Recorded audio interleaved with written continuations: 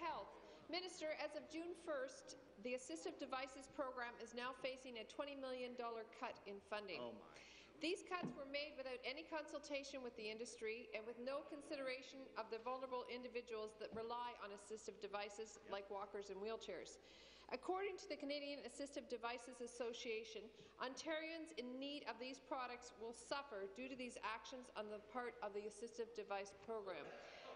This $20 million reduction is yet another example of your government cutting corners, like cutting funding for diabetes test strips, chiropractic care, physiotherapy, and cataract surgeries.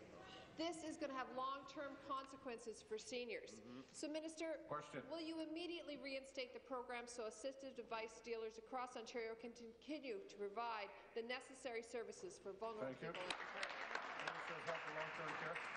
Thank you, Mr. Speaker, and I appreciate the question. I'm proud of the fact that this province and this government is providing, through the Assistive Devices Program, support to more than 300,000 Ontarians. And we've done that by, in fact, that's an increase of 100,000 people since when we came into office in 2003.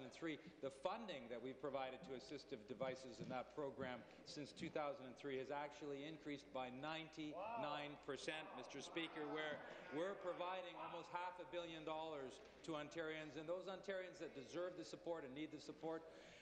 But I think the member would agree and acknowledge that as technologies evolve, efficiencies are found, Mr. Speaker. We've learned that for some devices we've been overpaying as that technology has evolved. We've also found opportunities where, by doing a request for proposals or looking at providing them in a more efficient way, that we can also find savings. Supplementary. Thank you, Mr. Speaker. Well, we both know that there will be more need as the age of seniors increases. There's more seniors in our province. So the reduction for the funding for the Assistive Device Program will result in further costs to our healthcare system. I get these concerns in my community office every day. It's yet another example of your government spending a dollar to save a dime. This means cuts that a grandmother would have to wait 3 months for funding for a wheelchair or pay out of her own pocket instead of receiving the wheelchair when she needs it. Instead, she's more likely to fall, end up back in the hospital, further costing the system and impacting the quality of her life. Minister, did you consider the impact that these cuts have on the quality of health care and the long-term implications to our seniors? Thank you. Minister.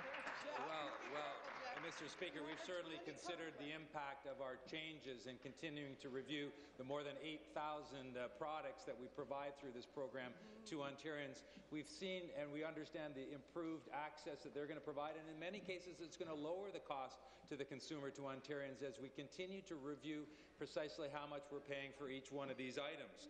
But we will continue to review the approved costing of the funding products. I think it's a responsible thing for a government to do, to not overpay for certain devices, to pay the appropriate amount for them. And these changes, as I mentioned, in many cases will actually result in lower costs for Ontarians. So this speaks again to the importance of, we'll have an opportunity in a few minutes to make sure the budget passes so we can actually implement these changes, these efficiencies and improvements, so we can provide even more services to Ontarians, Mr. Speaker. New question, the member from Windsor West.